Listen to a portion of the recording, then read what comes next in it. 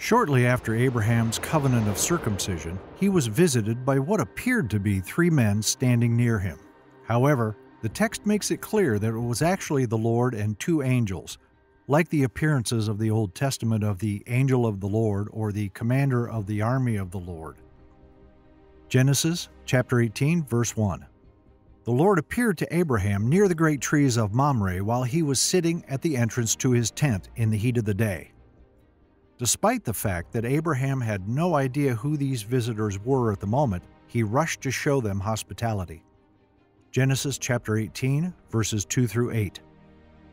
Abraham looked up and saw three men standing nearby.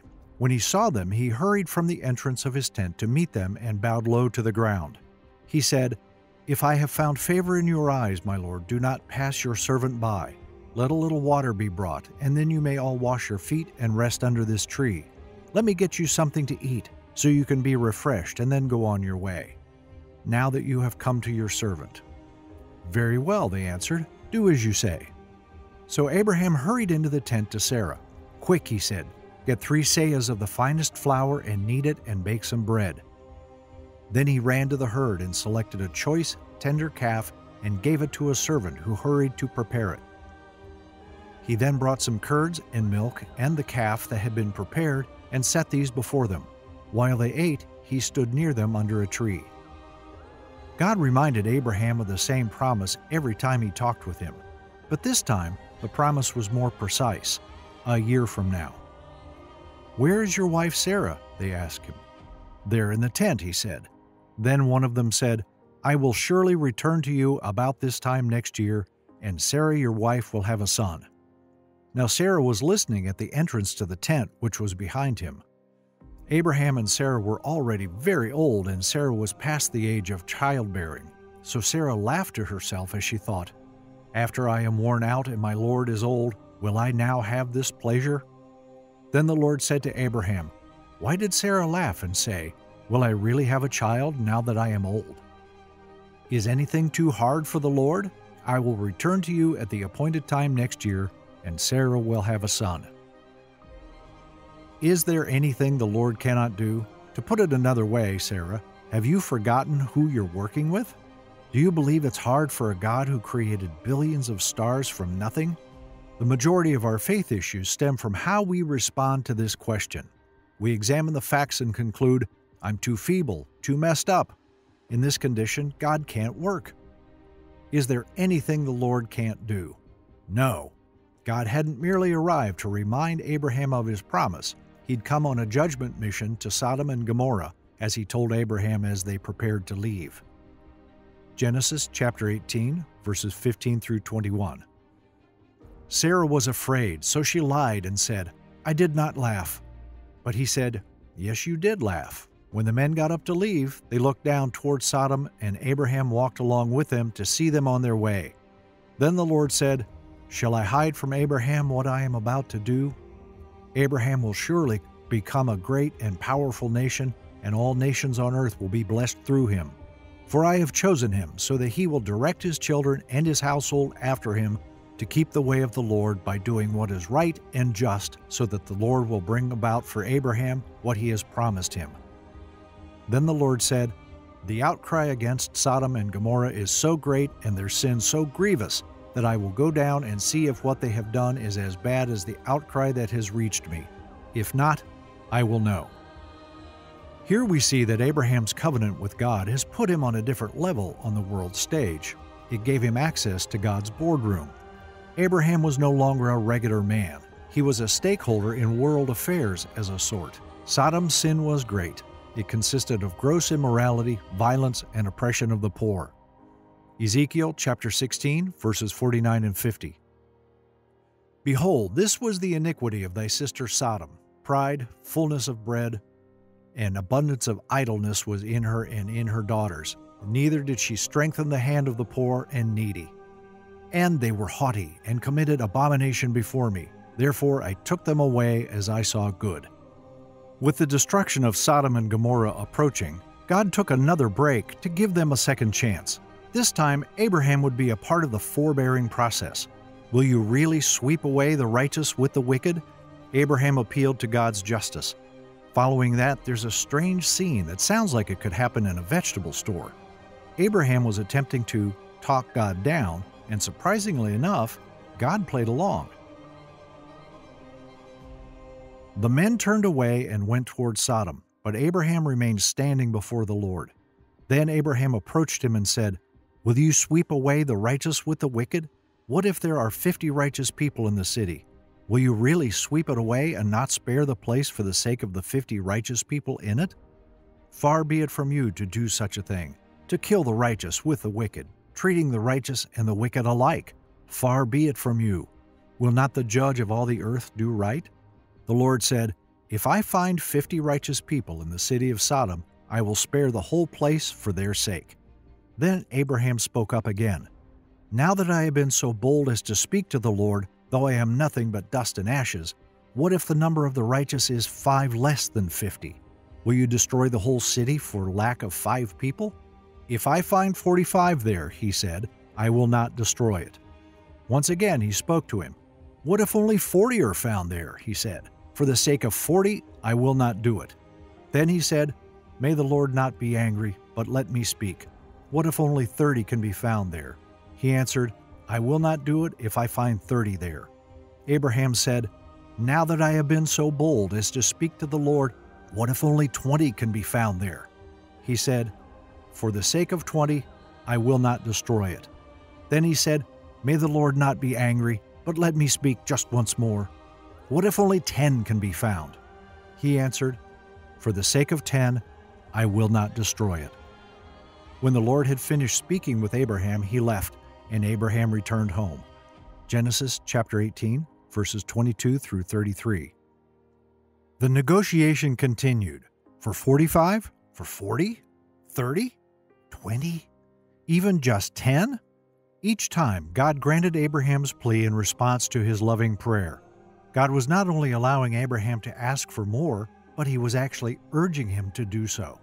This entire sequence corresponds to Matthew chapter 5, verses 13 through 16, when Jesus refers to believers as salt of the earth and light of the world, respectively. As members of God's kingdom, it is our responsibility to function as a preserving influence in a dying and dark world. It's worth noting that if there had just been 10 Christians in the city, God would have spared the entire city.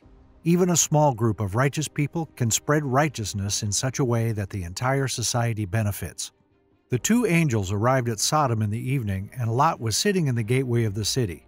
When he saw them, he got up to meet them and bowed down with his face to the ground. "My lords," he said, "please turn aside to your servant's house.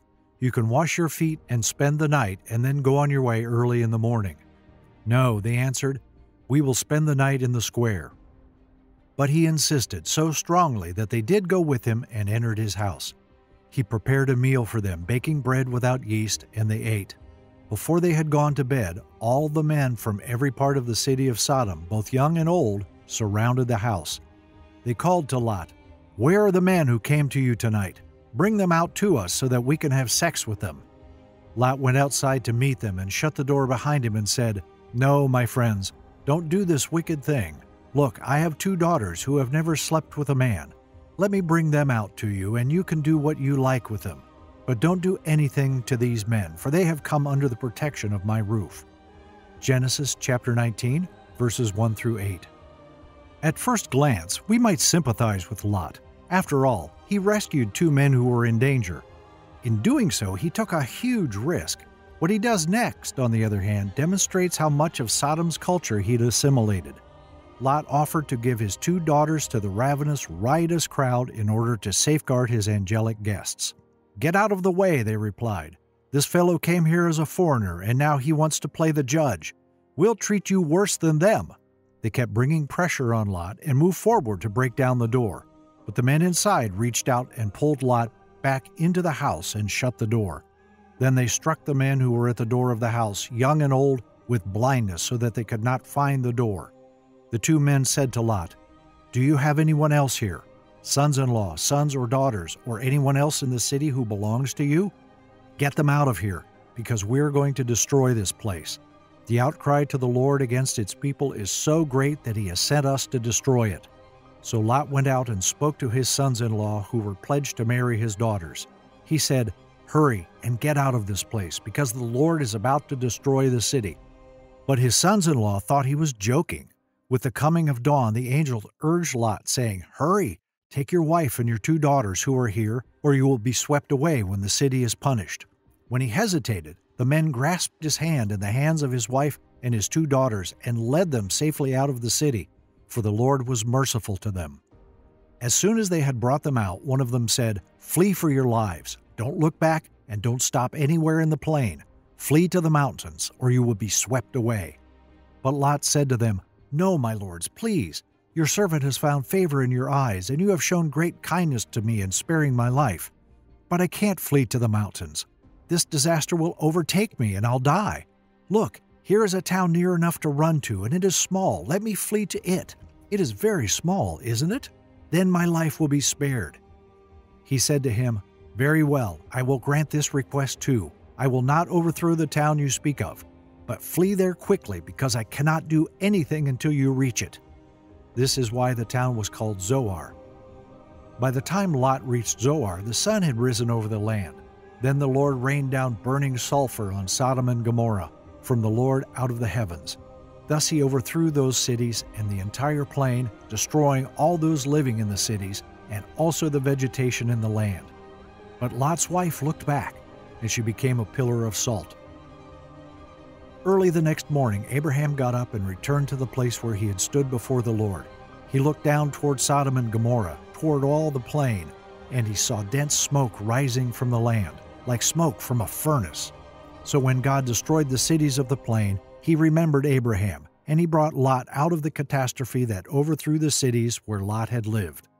Lot and his 2 daughters left Zoar and settled in the mountains, for he was afraid to stay in Zoar. He and his 2 daughters lived in a cave. One day the older daughter said to the younger, "Our father is old, and there is no man around here to give us children.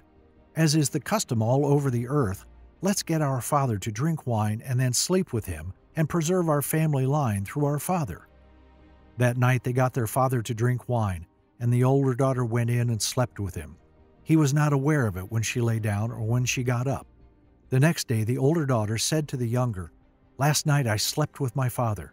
Let's get him to drink wine again tonight, and you go in and sleep with him so we can preserve our family line through our father."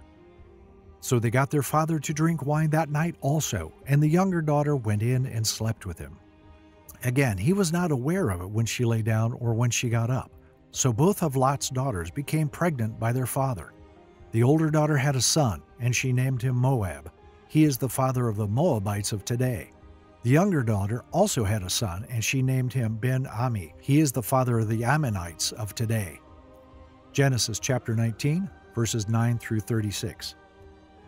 There are many lessons we may learn from this story, such as Lot's wife. In Luke chapter 17, verse 32, Jesus tells us to remember Lot's wife, rather than the evil men of Sodom, because our greatest temptation is to become too tied to this world. Jesus teaches us to be in the world, working for the good of our neighbors, but not to be polluted by the world's rebellion against God. Remember Lot's wife. Whosoever shall seek to save his life shall lose it, and whosoever shall lose his life shall preserve it. Luke chapter 17, verses 32 and 33. Lot's story comes to a tragic conclusion. His daughters were so worried about their marriage prospects when their fiancés died that they concocted a plan to get Lot drunk and sleep with him. Lot's daughters both fell pregnant by their father as a result of the arrangement. This success, however, would eventually turn out to be a calamity, as with any strategy devised by a sinful man. Moab and Ben-Ami, the 2 sons of these daughters, would become the patriarchs of the Moabites and the Ammonites, longtime foes of God's people. We just create more issues for ourselves when we try to address God's problems. There were angels that also brought wonderful news. For example, Gabriel. To watch his story, click here.